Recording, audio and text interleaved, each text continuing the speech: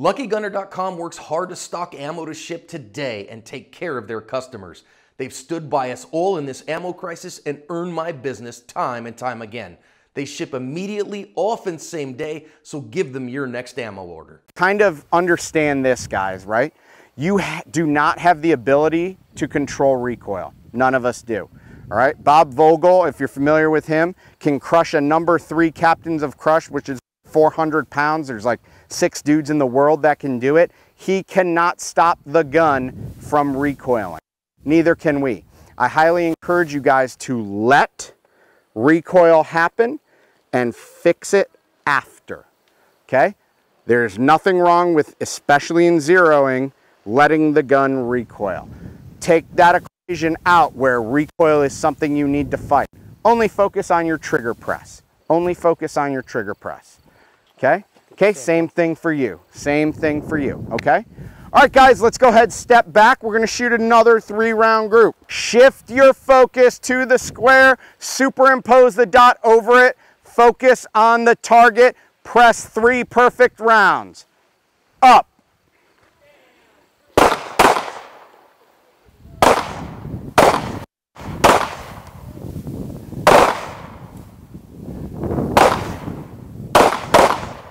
All right, everyone in the holster, let me see your hands, please. Perfect, downrange. It is very important that you understand guns are only zeroed for the person shooting them, okay? Especially us coming out of the military where we're told, no, that gun's zeroed, the armor is zeroed, gun, it's good to go. That is total crap. We all see the dot differently. You don't see the dot the way I see the dot, I'm guessing. And same with you. You don't see it how he sees it. I don't see it how you see it. You don't see it how he sees it, okay? It's a spatial relationship and a visual relationship between multiple factors, okay?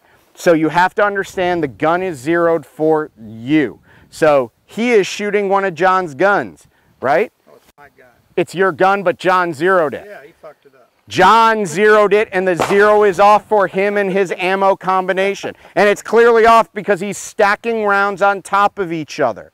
So for his fundamentals, right, and why do we zero? Because we put our input into the gun. So for his fundamentals, that gun's not zeroed. If I tried to zero his gun, it may still not be zeroed for him, right? The guns must be zeroed for the shooter. This is pretty common. We now all of a sudden our body knows what recoil feels like, and now we want to stop it from happening. I need you to disconnect a little bit from your gun, just a little bit, okay? Let that dot float, let's tighten it up, perfect trigger presses, okay? 10-yard line, guys. If you need to make any adjustments at this time, go ahead and make them. Everyone else, look at the target, superimpose the dot over the square, okay? See what that looks like. Get a feel for what that looks like. Return to a ready position of your choosing.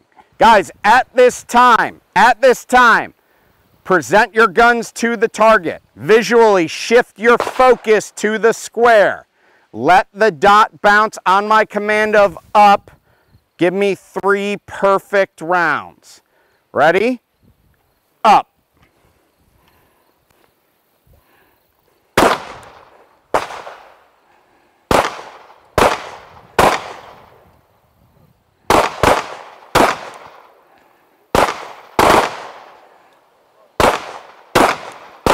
Let me see your hands once we're holstered.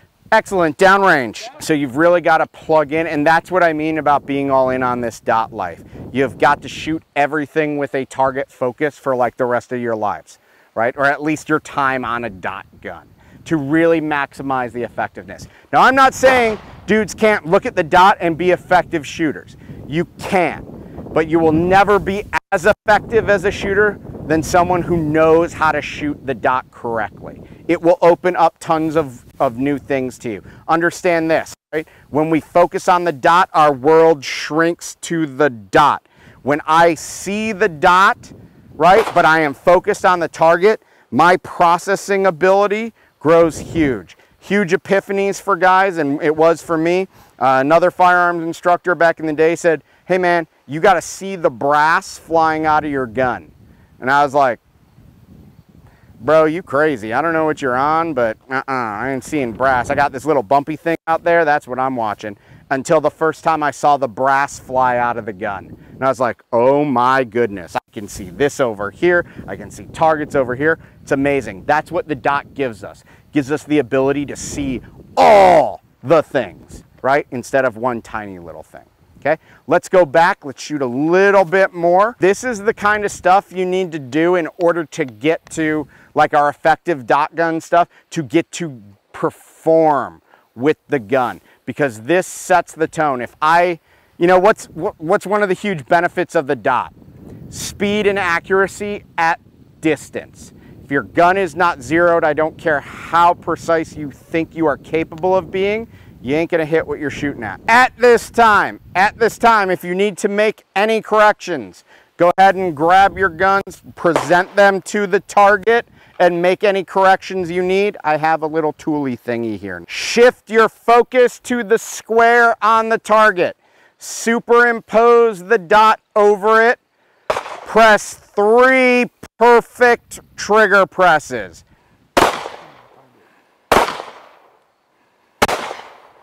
Does everyone kind of understand the zeroing process, right? When I told you guys who might use 25-yard zeros that we were going to zero at 10 yards, you were probably like, yeah, because this dude can't shoot. And then you shot a 1-inch square at 10 yards, and you're like, hey, man, that's kind of hard. Like, I'm not sure I really care for this anymore, right?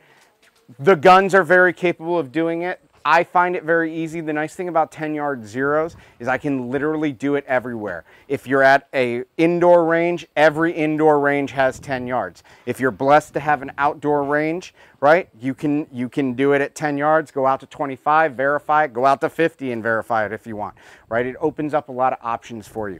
The key is you have to have a realistic expectation of precision. 1-inch square at 10 yards is realistic, especially now that we have this awesome technology on our belt that makes us like superhuman, okay? If we understand how to use it, okay? So I hope what you got out of this class was a lot of information on deciding on maybe which red dot is right for you, and maybe how to get your red dot set up for you in the future. Many of you normally, when we do this class, not many people have their own red dot guns. So some of you are already married to a platform. Hopefully I gave you something that you can consider for your platform. Understand this, if you're about that life, if you're about that red dot life, you need to be about that red dot life, okay? You have got to understand how to shoot and utilize this system to the best of its abilities, because it will open up whole new worlds for you as a shooter at any level. This will open up your decision-making ability, because it opens up your processing speed, will be far greater than a dude locked into iron sight shooting, if he shoots them like a traditional iron-sighted shooter, okay?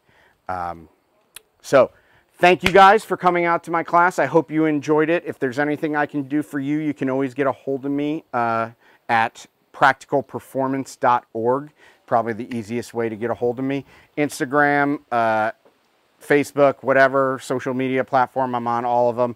Please feel free to contact me in the future if you have any questions, comments, things you don't know, or things you're interested in about red dots. More than happy to help out.